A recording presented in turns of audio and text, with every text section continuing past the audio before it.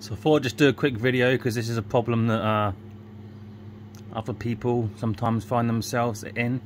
So I've just finished the first pass on this sign with the 6mm cutter. Now I need to change over to the next cutter. It's not a mistake I often make, but I have just made it. I no longer have a datum point. I set this 3D object, I think about 1 mil underneath the surface to make sure I've got rid of any bow in the board. So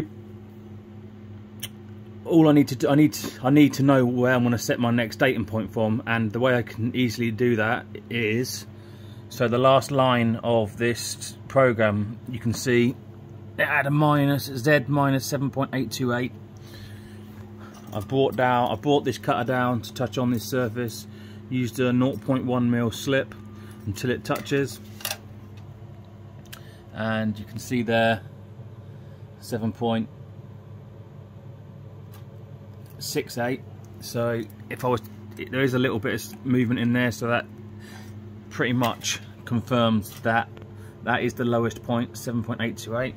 So I'll just set my next cutter off of this surface here, set it to minus 7.828, and then my zero will be back where it should be.